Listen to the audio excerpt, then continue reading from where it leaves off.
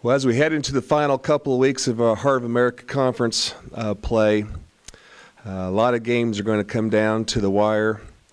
A lot of standings are going to be shifted around. Evangel coming up. A couple things about the upcoming Evangel game.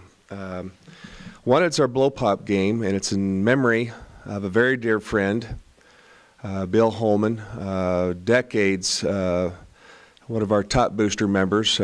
He, along with Martha, traditionally with blow pops with the team, and this is our second annual blow pop game. The other item will be a recognition of our longtime Heart of America Commissioner, Larry Lady. We'll have a nice send-off from Central Methodist to him in between games. So not only is this a big game for both Evangel and Central Methodist, but it's an important game on those two aspects as well, which will make it an even more enjoyable evening. About the Evangel game, both of us right now are sitting at third place. Two teams have really totally different last couple of weeks. We've been a very hot team. A team that has been winning, I guess by a thread you could say. We're not dominating any stretch of the imagination. Evangel has hit a snag where they've dropped 4 games in a row, and all of those games are under 5 points. And you're talking about a top 10 team for most of the year. And had these games not have happened, could still be a top 3-4 team in the country. So Evangel's a very scary team, and what makes them even more scary now is the fact that they have had the 2 weeks that they've had, and now the sense of urgency that every team has going into these games, and they're going to be a very good ball team coming in. Of course, we won the first game in overtime at Evangel, and I'd like to do a quick shout out to our All-American guard, Melvin Tillman, who this week was named not only the Conference Player of the Week, but also National Player of the Week.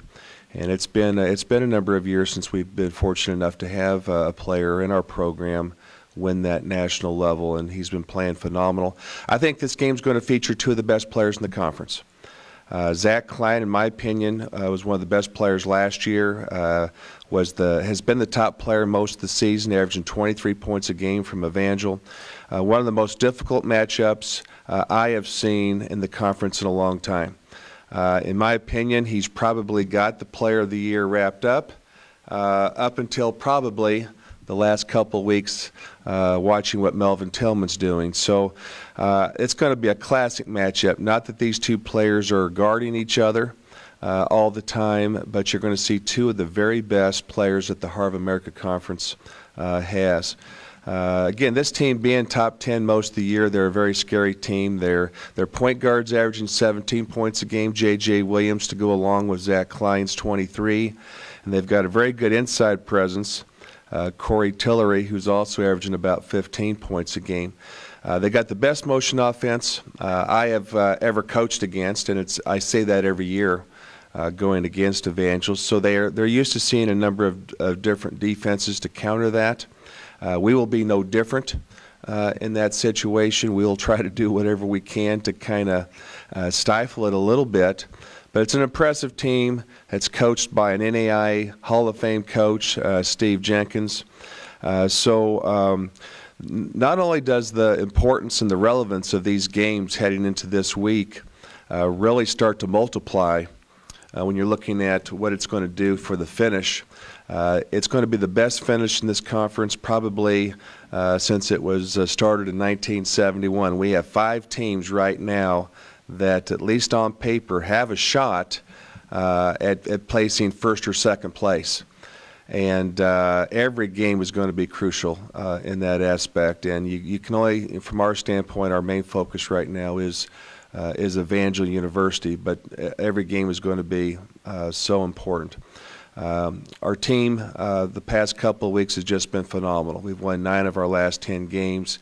again, we have not been a dominant team. I do not want to make this seem like that we're just walking away. We are just finding ways to win ball games, and I think sometimes good teams do that. You tend to create your own luck, create your situations that you can control, and that's kind of how we've narrowed down a lot of our philosophy here the last month, is that try to control the things that we can control. We're a very balanced team. Even though Melvin averaged 33 points a game last week, we still have 5 players averaging double figures for the season, and I'm hoping that that combination, along with some very good play of Melvin and Mitch far lately, is going to make it a very tough matchup for teams that we have. 2 home games left. We're hoping for a nice rowdy crowd. We do have our student bodies going to be eating in the gym tomorrow as part of a special feature from Fresh Ideas. So we're hoping that that'll help attract a few more students to both the men's and women's ball games. Both teams right now being nationally ranked together is probably the first time since the late 90s. That's an exciting time for Central Methodist. So this is going to be an exciting contest, one that has got everybody on nerves. I know Evangel, this is a must-win for Evangel. If they're going to still bounce themselves back and get back in the same position that they've been, this is really a must-win for them. If we're wanting to finish the way we'd like to finish, which may not have been talked about a month and a half ago, but at least obviously recently we've had the luxury of at least considering it. This game is also very important in being a home game, but it's going to be an exciting game for, I think, everyone involved, and we're looking forward to it.